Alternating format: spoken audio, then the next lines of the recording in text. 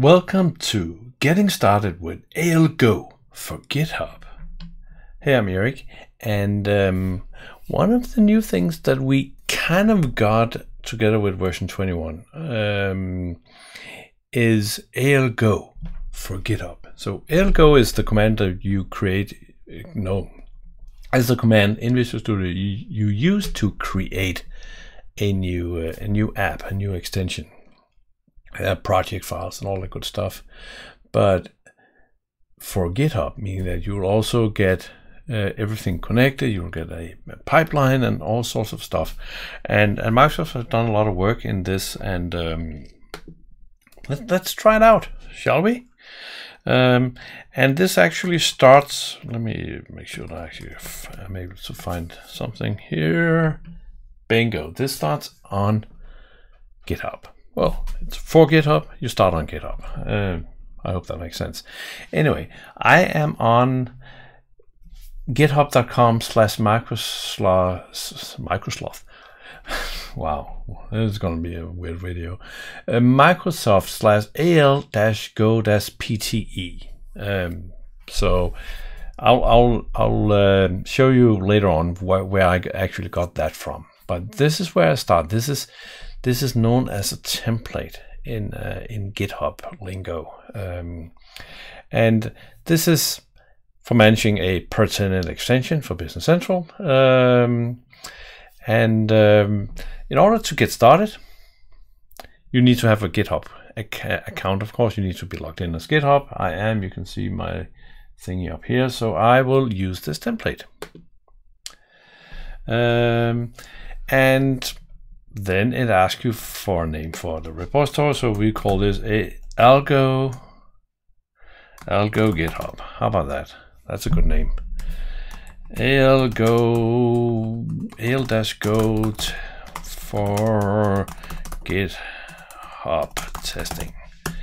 And whenever you create a new repository, always make it private until you are sure that, hey, this needs to be public, and I'm sure the stuff in it is for public consumption and so on, so you don't suddenly by mistake while you are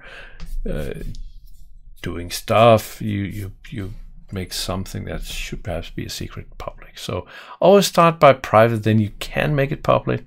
If it is public, yeah, you can make it private, but hey, it was public. So all the there's like those bots that the only thing they do is that whenever something new shows up on GitHub, they download it and they look for Azure keys and other keys, AWS keys and passwords and all that good stuff. Anyway, I will create this repository from the template. So this should only take a few seconds, generating your repository. And hopefully, there we go. We got Hogarth/ALGO GitHub. So that's perfect. Generated from Microsoft al-go-pt. That's perfect. So I got this. Next step is to actually get this into, no, it's not. Next step is actually, sorry, I need to remember the order of this too. Now I want to go to actions. And in actions, there is a bunch of workflow actions already here. The one I'm interested in is create a new app. And you can see there's a bunch of other things that we can do, but we're trying to do the simple. This is the simple one. So I select this, and this says this workflow has a workflow display event trigger. I have no idea what that is, but I'm going to run it anyway. And now stuff happens under my head, which is not that good. So let me actually resize the screen just a bit. So I need to fill out something here. Project name if the repository is set up for multiple projects. Otherwise, I will ignore that. So we call this ALGO baby. That's the name of our app. Maybe we should ALGO GitHub. GitHub baby. Publisher, that's me. ID range, I want this to reside in 95,600 to 95 780. Include sample code? Sure. Direct commit? Yes, please. According to the documentation. So I say run this workflow. And this workflow has no runs yet, which is kind of weird. No, there we go. Create a new app. Manual run. Now queued. And sometimes GitHub pages are updating, sometimes they're not. 23 seconds ago in progress. I'll just hit a 5 again because I am Mr. Impatient Man tonight. 35 seconds, 36 seconds. Man, come on. Come on, get up. You're faster than this. 1 minute. Wow. Did it just jump from something to 1 minute? So that's like plus minus 1 minute. Well, we got a new app very, very, very soon.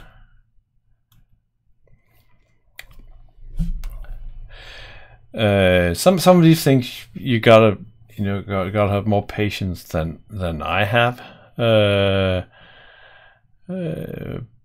No, hang on, we're done. Wow, I'm just hitting a fire. I didn't see that it was actually done. Okay, perfect. So now, if I go to code, I can see that I actually got my ALGO GitHub baby thing here. Let's look at it. There's a hello world, an app, and this is all beautiful. There's a README that you get from the template, so you can change that if you want. But now let's get out of GitHub, and we can do that by grabbing the URL here and go into VS Code and find the git clone command. Paste in the URL. Go baby. Create a folder for this. And now it's cloning behind me, so we would like to open this. Yes. And I completely trust myself. And now behind my face here, ask me to open the workspace. I do that. Okay. So now you have, two choices. From Microsoft perspective, from my perspective, we actually got 3 choices, but and I'm gonna select choice number 3. So now Freddy is already getting. Hang on, what is doing? Anyway, so now we need something to run this on. So we have kind of an app here, or at least the beginning of an app here. We got 2 PowerShell commands. We got don't do that. We got a local dev environment that will create a container for you. We got a cloud dev environment that will create a place in the cloud for building your apps. But and if you don't have anything, then you got to run one of these to get a Business Central environment. But if you have one and you're reusing it anyway for everything like I am, I'm just going to totally shortcut this and head down to my app here. And in the launch.json, I'm going to hit behind myself. There's a function called add configuration. I will publish to my own server. And I know my server is called something like BC21. And now that I have that, so you see this is a workspace. Let's actually cover that for a second. So you can have multiple apps open. So we have like ALGO folder here with stuff, settings and names and whatever. And then we have our app. So in order for the AL compiler, the AL thing inside Visual Studio Code to know that it should know that it should work, react to that what it should react on, you need to make sure that you have like a file from that app open. So like if I open hello world here, and we can hello GitHub world. Let's do that. Now that because I have this open, I can say download symbols, and it knows that, hey, you're in this app. And suddenly you can see we got AL packages, we got symbols here. And since I do have the Docker container already mentioned in here, I can. Oh, and now we're getting errors. So here's something. So we're actually getting an error when we try to publish the app we just created, and this is because the version of the AL extension inside Visual Studio Code. If I go here and I select my AL language, then you can see that this is, if you go to the change log, remove the error from saying that we are on 10.1, but Business Central 10.1 is not released yet, so only Business Central 10, aka version 21, is released. So the app.json file that was created with ALGO GitHub does not have, in all, you see all the fancy kind of weird format. We can actually see if we can get this format better. We can't. It's missing the runtime setting, telling what runtime you're running on. So now if I do this again, I can publish my app to the latest and greatest version of Business Central, which is 10.0 in this case, not 10.1. So be aware of that and just make sure, and we can see that I actually had another one. So hello GitHub world, we got that. That is perfect. Okay, so we got an app. We have tested it locally. Everything works. So what's next? Well, what's next is that let's commit our changes. So, and the changes we have made, let's actually just take a look at those. We messed with the hello world. We added GitHub, so that's great. We added a configuration to launch.json. Pretty good. And in this case, we updated our app.json to have the right runtime. We could also see it's kind of and then so Microsoft's not specifying runtime, but they are specifying replication, which would result in potentially in apps that would not work because you would allow it to get symbols from a version 21, and you would say that it runs version 19, and then you might use something in system application that is not available on a 19. And anyway, that it's a mess. So be aware of these settings, that they are correct from what you want to do. Anyway, so any commit needs a very meaningful commit message. So go.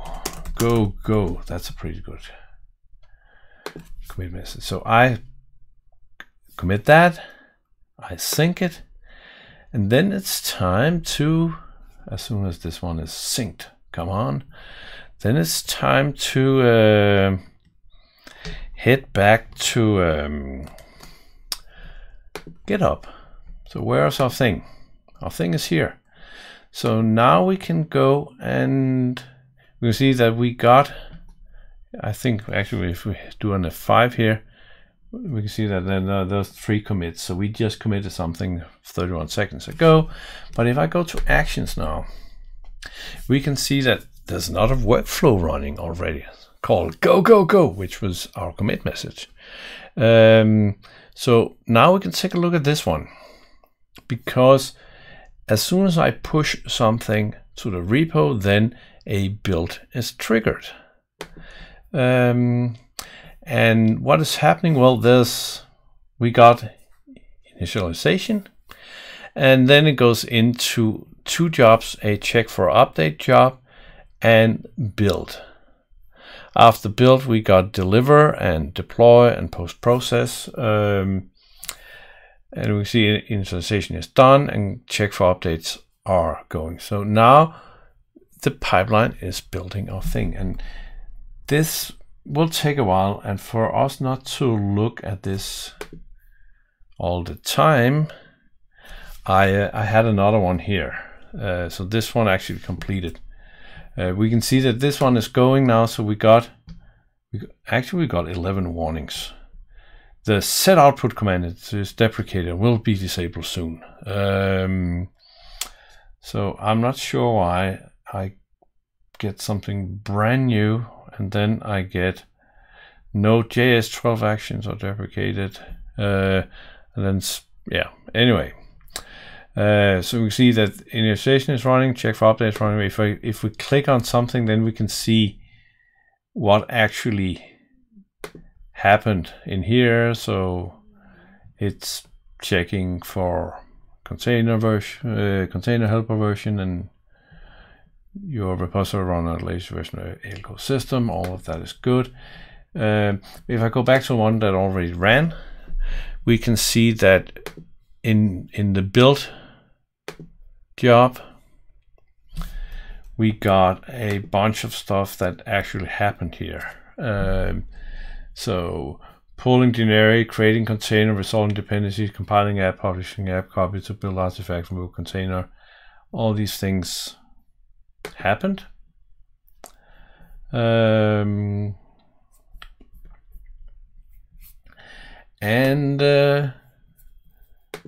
this one is still running. So now we're started. Now we're actually going somewhere else. But this one will run for a while. So let me actually show you where I got this from, because I think I promised that at the beginning. And Microsoft/al-go, and there's a README file in. So the problem, sometimes the problem with, you see, we got, you open up a repo and then you just get a bunch of files, and unless you remember to scroll down and see what's in the README, you might not see the README. So what we have been doing here is basically the number one, user scenario number one, create a new pretended extension. So we did all these things, and we even looked at all this, but there's way more. So add a test app, register customer sandbox environments for continuous deployment using service-to-service authentication, create a release of your application, register a customer production environment for manual deployment, update ALGO system files, key vaults for secret, and on and on and on. So there's a bunch of scenarios here, and they're very well documented. So register a customer production environment. We go through this. Oh, well, this one is actually shorter than you would want. So great example. So some of this is not very long anyway. So go explore and let me know what you want me to show next. So now we kind of getting started, and this was way less scary than you would think. So what do you want me to do with this one next? Should we create multiple apps? Should we set up, like, pipeline to deploy automatically? Let me know in the comments below what you want me to do with this one. And when you're done commenting, and make sure you're subscribed and all that good stuff, check out this video. That's a good one. I'll see you there. Take care. Bye.